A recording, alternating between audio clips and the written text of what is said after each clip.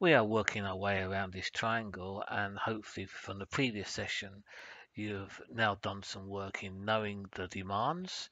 So you've unpacked the maths or numeracy demands of a task that you're asking your students to complete. So it seems very logical now to change focus and to ask a second question. Well, what are the existing skills of my learners? Are they at the correct level in order to cope with the demands of the task that I'm actually asking them to do? So I now need some formative assessments or some diagnostics in order to fully inform me about the existing skills that my learners have, so that I can move away from just a sort of an assumption about the level of numeracy skills that they have into actually some real facts about what they can do and what they can't do. This will be very useful to then use to help me understand what sort of steps I might take, or what sort of steps the learners need in order to be able to move towards being able to cope with the demands of the task that I'm setting them. I think there is an opportunity here, though, to find out both something about the general attitude of your learners to mathematics and the history of your learners to mathematics, and then alongside that to find out the skill level that your learners have in relation to the task skills which you are going to be asking them to complete. In the very first week of many courses, learners are asked to complete the ALNET assessments. This is the Adult Literacy and Numeracy Assessment Tool, and the results of this should be available to you as a tutor on the course, and give a very comprehensive picture of literacy and numeracy skills of your learners. The LNet tool is aligned to using the learning progressions that we used with the mapping of the demands of a task. This slide shows the results of a large learner group, and at the end of them all doing the questions, their step level has been assessed, and this bar chart shows how many of the students were at step 2, and then step 3, and then step 4, etc., etc. So the majority of this learner group, the learners were in numeracy at step 4 and step 5, and then we've got a few on either side of those two step levels. So obviously at this stage, you can immediately then start to think about, well, where is the task? When I unpack the demands of the task, was that at step 6?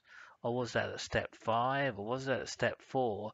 And just by a glance at this particular table, you will have an idea of how many of your learners will be able to cope easily, or indeed with great difficulty with the step level of the task that you're asking them to do. This is a summary sheet for a student having completed the numeracy questions on the ALNet. When a correct answer was obtained, this is shown by the coloured in number circle, and the next question is adapted to be a slightly higher level of difficulty or complexity. If an incorrect answer is given, then shown by the white circles, then the next question asked is at a lower level of complexity or difficulty. The questions go right across both the number and the measurement progressions. This student, having done all the question, is then summarized as being overall a step 3 student, and this is recorded in the bar at the top of the summary sheet. There is a lot more information available on the system about each individual question, but I think really the main thing is to try to get a overall understanding of the level of numeracy skills that an individual learner um, currently has.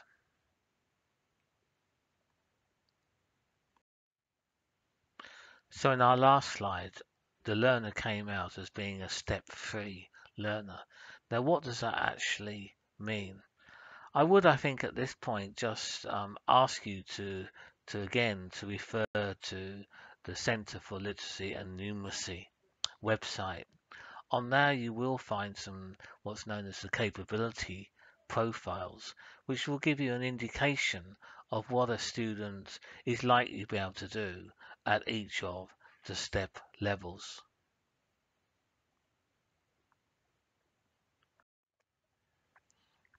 So with the ALNet results, you're already quite well informed about the skill levels of your students, both individually and as a class.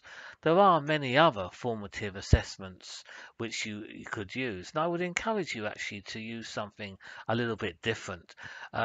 We really don't want to be giving students, paper-based 50 questions to find out what they can't do. Would be very disheartening for students to receive something like that. So I'd encourage you to try something else. Uh, and here's a list on this particular slide of different things that you might use.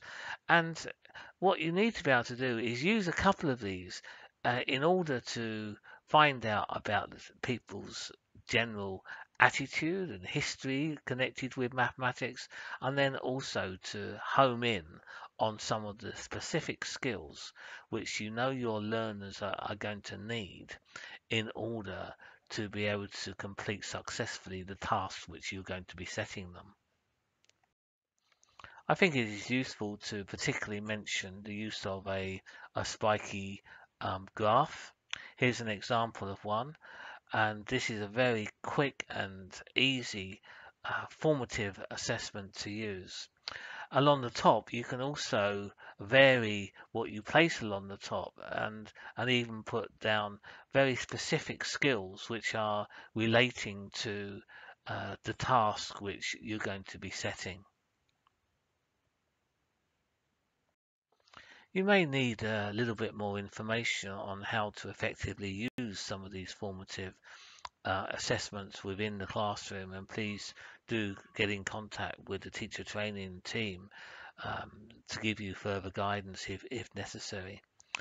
So, along with using a couple of these formative assessments and the LNet scores, then you should get to a position of being quite well informed about the existing level of numeracy or maths that your learners have, and also of how they might or indeed might not be able to cope with some of the numeracy demands of the task which you're going to be setting.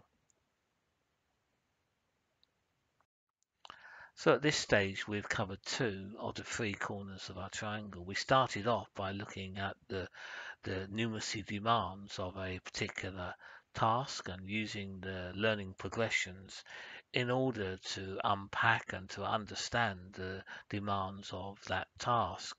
Secondly, we've now focused on the learner, and through OwlNet and using other formative assessments, we should have a clear picture about what level the learner is actually working at and is able to work at.